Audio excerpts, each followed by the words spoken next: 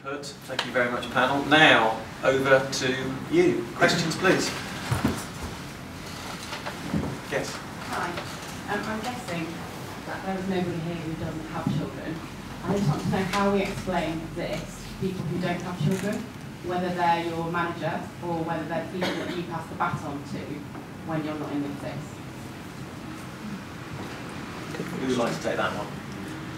Something that we're doing at MediaCom is introducing a maternity coach, and that's a maternity coach to work with managers as well as the people going off on maternity leave before they go, whilst they're off and when they come back. And that maternity coaching for managers is to explain exactly what we've all just discussed about that individual's going to be different. It's still the same person, but they're different when they come back because their priorities have changed, their blend has changed. So that's something that we're doing to make sure that managers understand it. Whether they're male or female, gender's not important. I think it's about having that empathy and making sure that they understand it. I think a lot of this stuff is cultural. And actually, if there is an awkward individual, which maybe there is in your case, that I think the culture needs to show that that is not acceptable, and leadership needs to show that that's not acceptable, and that permeates everything. And I think these days it's about caring role. Yeah, I mean, it's not just those of us in the room who are lucky enough to be parents or going to be parents. There's the whole other way of it as well, the inverse, which is people looking after parents. And that's the same thing, that's the same level of problems. And actually, if you are a culturally empathetic and understanding organisation that does not accept these people who make life difficult for other people, then you're in a much better place. But you need to role model it. I'm in a very fortunate position where, our top leadership is half female in my company. That makes a difference because there is a level of empathy that you get in as well. Karen's organisation is very female heavy at the top as well. I think that helps. I would say get yourself a great husband who will share the load, and get yourself a great employer who will be empathetic as well.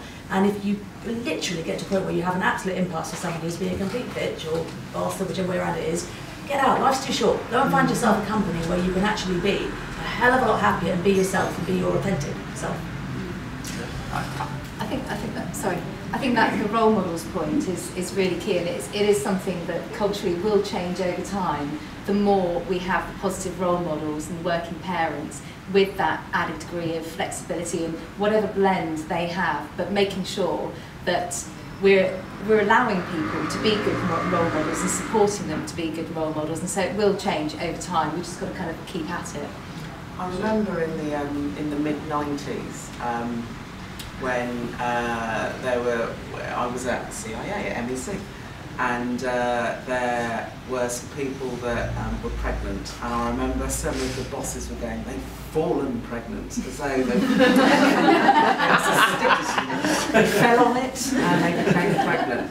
And it was the most horrendous thing, that they've fallen pregnant, and oh my God, what's going to happen? And I think that attitude has changed, completely changed, because of the number of women that are making it work.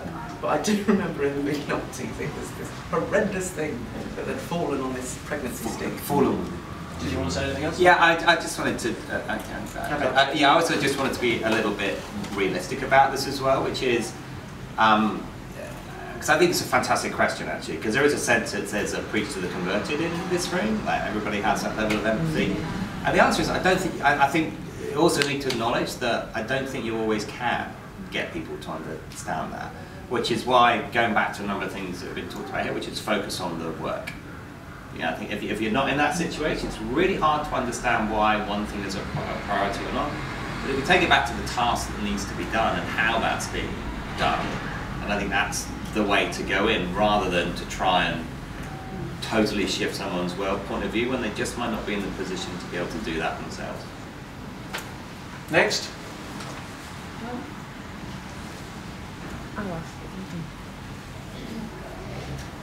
Sam, you mentioned about the working part female dominant, a lot of women in senior roles.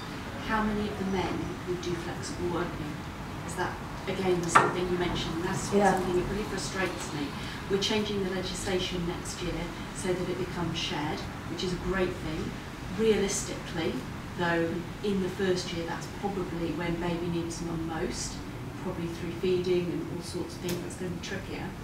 But we have flexible working in place, and I think particularly in the sort of between 1 and they go to school, that would be when it would work best between parents, but I don't see a lot of men doing it. And I know it would be really tricky for my husband to do it in his role, just culturally, and he does have a good female boss where he works, but still it would be difficult. So I'd just be interested in how many men do it.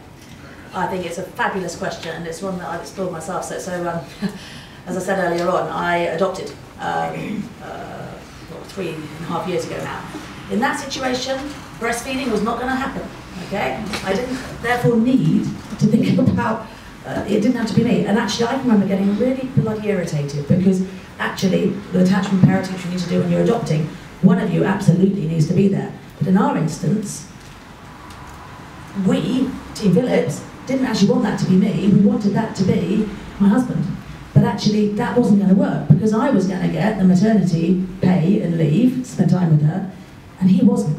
Okay, and he was quite prepared to. He's you know, ex-army, whatever else. He's a real man, but he was also very prepared to play that role. And I see it now. Legislation is coming in next year. Hurrah, hurrah! I am not confident, if I'm being absolutely honest, that a lot of men are going to run out there and go, oh, brilliant, it's me at home then after the wife has stopped breastfeeding. I would love to be wrong on that. I think it'll probably be another generation or two before that becomes normalised. I know, I live slightly out of London, and I know that I am the very strange woman who goes to work every day to a lot of people there. I'm already the weirdo, yeah? If it was the husband, it was the one who's going to work every day, yeah, because they don't, you know, they've taken the role, nothing malicious intended, that's fine, that's their decisions. If it was the husband, that's a whole other world of, are you joking me? And I think for men coming back into the workplace and going, you know, I am going to take, you know, 6 months paternity leave or paternity leave, I go, yeah, fantastic, because I'm sort of an equalist in life, you know.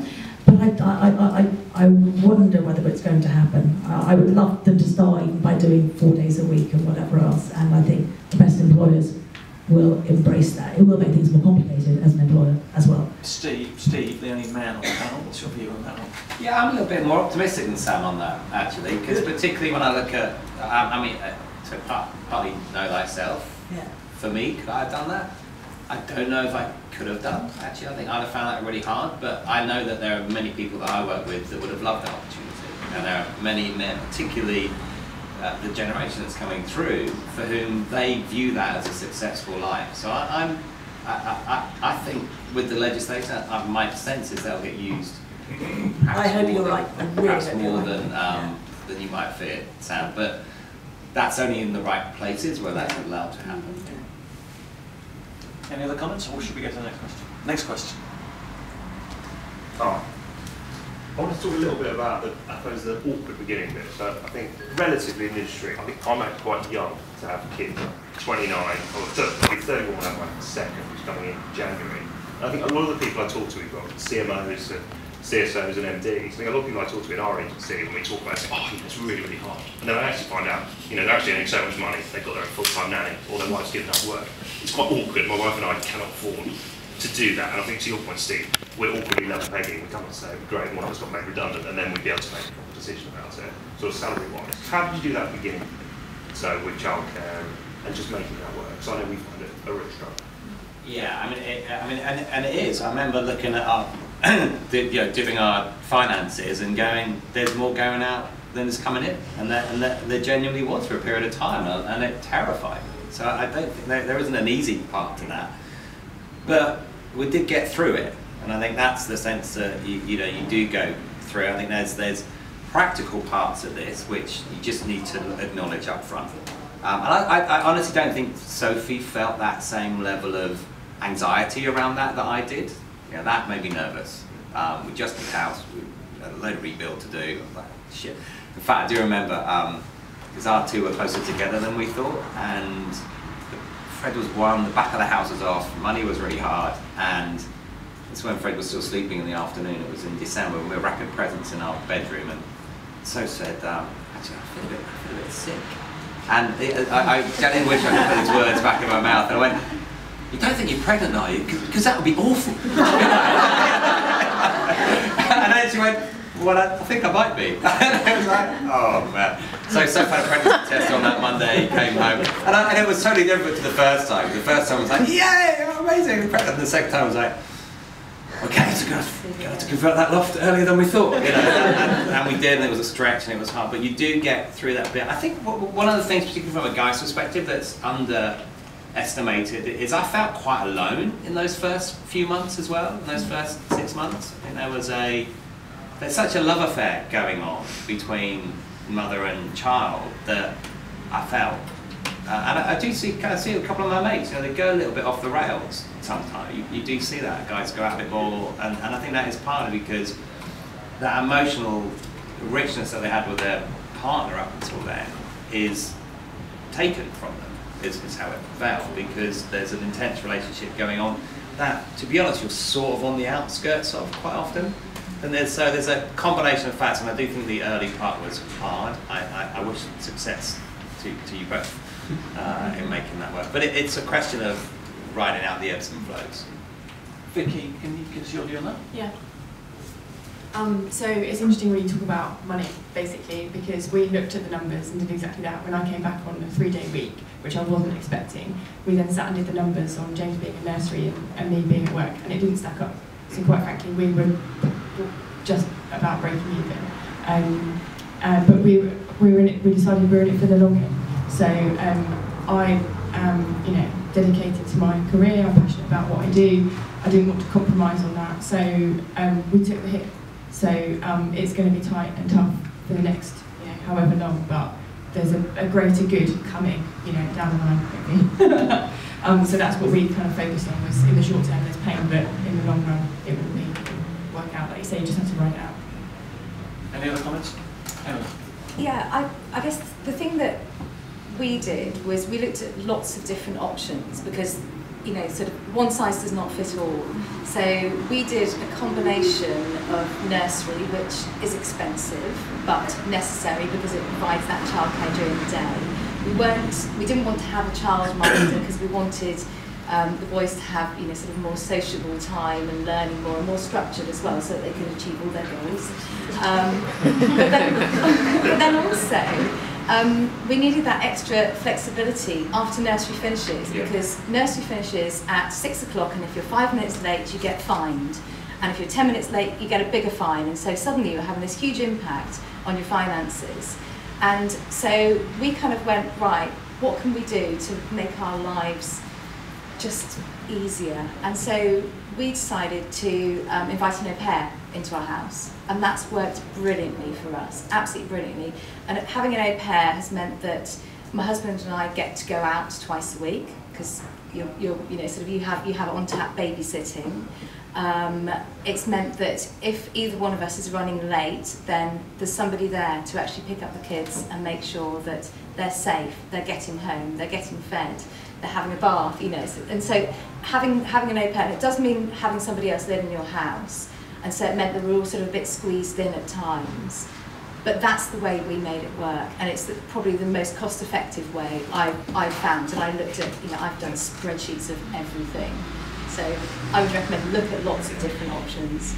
Can I just add something?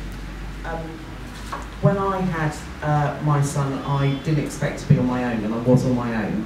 And I didn't have room to have somebody else in my home. And what I ended up doing was making friends with everybody in my road to find out who else had kids. And I also became really friendly with the nursery that I had Isaac at. And that bit that I was saying at the very beginning, which is ask for help, I literally had an arrangement with the nursery, which is one of Isaac's favourite nursery teachers would take Isaac home, or one of the parents on the road would collect Isaac if I couldn't do it. So that bit about asking for help, you will find help and you will find a way, by hook or by crook, and that's what I did. So there is a financial thing involved, but it's also, if you ask for help, you'll find some people will step up, they really will, because I do have a genuine sense that people are good people. I completely concur with that. I think, you know, anyone who tells you you can do it by yourself, forget it. You literally, whether you're a single mum or a couple, it is just too hard. One of the fascinating things about doing adoption is that the social worker asks you all sorts of questions. Some are bizarre, you think why, but some are actually really good. And one of the things that they asked us was how long we'd lived in this area. And they really tried to establish your like community map. The reason being, if you haven't lived in that area, in that house, for at least a couple of years, they simply won't let you adopt. Because they know the support networks that you will have to make this thing work. And I know, it's one piece of advice I give to people, you know, is if you're going to have babies, go to where you're going to have those babies and bring them up. And be there for a couple of years and start to establish a network. Don't do what a lot of people do, which is they have the babies, they get this NCT network around them, whatever else, and a couple of years later they move. Guess what? They're quite lonely for a while, yeah? Until the kids go to school and you can establish your new networks. So it's one of those strange things. I moved back to where my parents were because, do you know what? They've been rocks and amazing, and when you have those urgent things of one child finger falling off or, you know, can't breathe or whatever, you need people there to help you. So really get a support network around you. You do have to dig into your pocket. I totally agree, you play the long game. You know, I laugh sometimes and I think, oh my gosh, I've got a lady here doing the ironing, I've got the nanny here, and the window cleaner came as well on Saturday, and I'm like, man, there's a lot of money going out. But without that, you can't actually keep everything going and keep the wheels on the bus. And if you want to keep the wheels on the bus and be a working parent, or both of you, those are some of the choices that you have to make, and just don't feel bad about making them, they're fine. I think lives in Chiswick, I might be round for a couple of years. I think we have time for one quick last question, if there is one.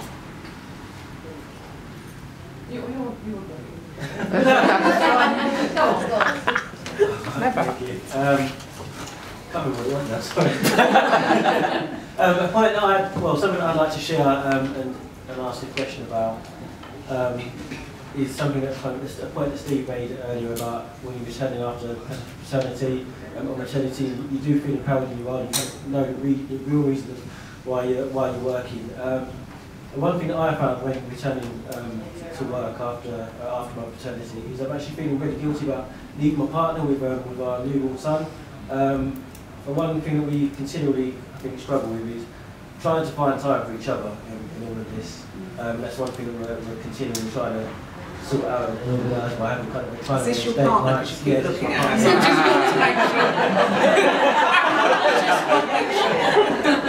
I think that's one.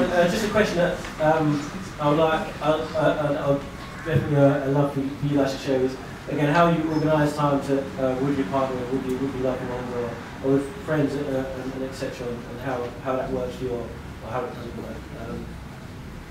I can't remember.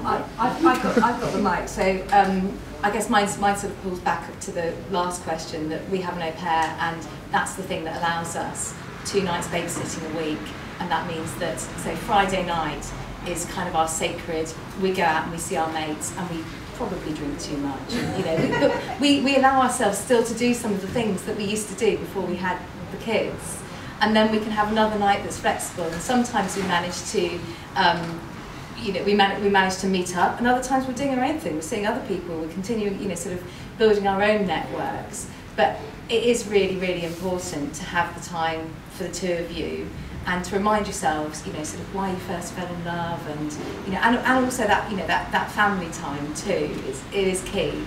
So carve out that space. Find, you know, sort of find somebody from your network that can take your child or your children for a couple of hours, just go for a walk in the park. Something like that, and it makes a difference because you talk again, because you can't talk when children are around, and particularly as they get older, because they want to be involved in the conversation then. So, sorry, I said mine was really quick. And then one other response, if there is a quick one. I'll go from it, sorry, just very quickly, in terms of what we do without using our, so there's one way of doing it, using the support network, there's another way of doing it, which I can't believe I'm actually going to say out loud, but we have no phone Fridays. So no phone Friday is we're not allowed to sit in front of the TV flicking through our social network, sorry. But we also we have a themed night. So on a Friday night, once the babies are bed, this is so tragic, but hey, I am actually saying this on. But so we have like American night. So we put American music on, we make burgers, we have chips. Please don't laugh at me. Then we have the next week, we'll do Mexican night and we do the same thing. We'll have things like, because we can't get out. So we're very lucky. I live near my parents. We draw on both sides of parents, so we can get out. But when that's not possible and we've used up all our credits, what can we do to make sure we spend some time together? And it's just that investment of time. It doesn't always work. Sometimes we look at our phones. But theme nights, no phone Fridays. Thank you. Just before I ask the team for their